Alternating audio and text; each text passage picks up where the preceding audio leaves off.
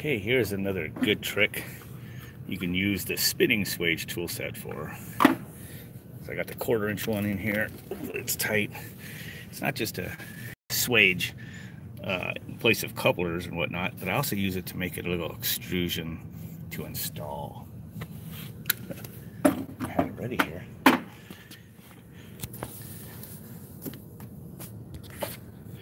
Little 1/4-inch Schrader extension. Here it is. Got out of my way. So this is gonna be a little big. I usually like using the small one, so I don't know if this is gonna work on a small tube, but I like to puncture it with a Sharpie screw. It doesn't make any shavings. It just kind of makes a point. Hey, what's up? Let's try to set this phone here. Hopefully it doesn't fall. Probably will. Let's see. And if this fails, I'll just cut it out and put a T in there. But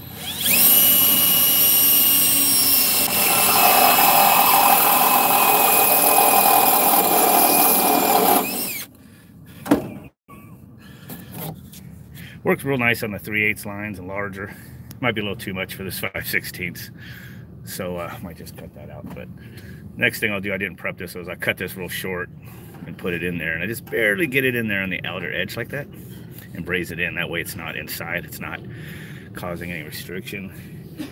Using the swage tool often like this extrudes the metal out like that, just like a, I don't know, just looks like it might be factory after I weld it.